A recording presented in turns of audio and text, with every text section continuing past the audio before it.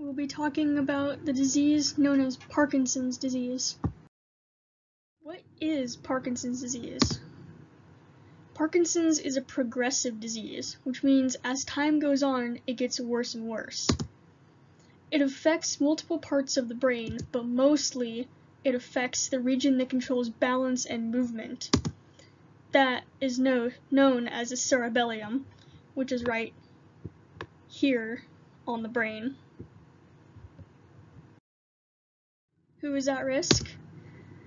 The biggest risk factor is age. Age 60 is the average age for onset, which is normal Parkinson's disease.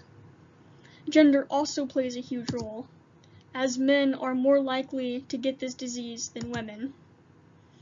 If you have family history of this disease, you are 2 times more likely to get it later in life. So what is the cause of this disease?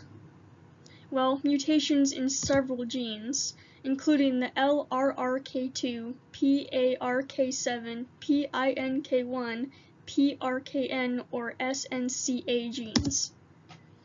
Mutations in these genes may explain sporadic cases or cases that come out of nowhere without family history. The environment can also play a big role in the causation of Parkinson's disease, or repeated head trauma. What chromosome in particular is responsible for this?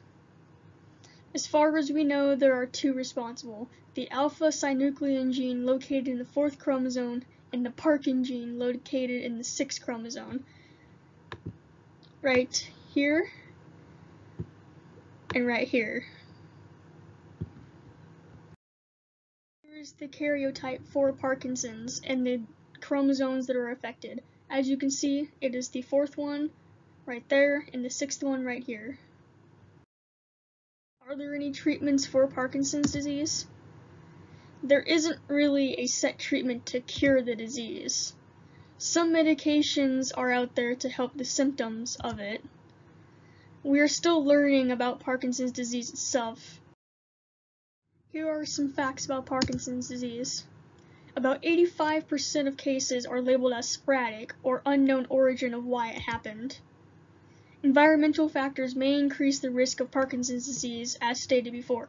These factors may include prolonged exposure to herbicides and insecticides, or prolonged exposure to copper, manganese, and lead, though these are not all of the factors that can play into getting Parkinson's disease. Here are some extra facts about Parkinson's disease. Most cases in the United States take place in Americans that are 65 or older. Genetic factors only deal to a small amount of cases, and only 15% of all cases are linked through hereditary causes, although we're not too sure exactly what causes Parkinson's disease. I hope this video was helpful in any questions you may have about Parkinson's disease. Please check out these links for any more information.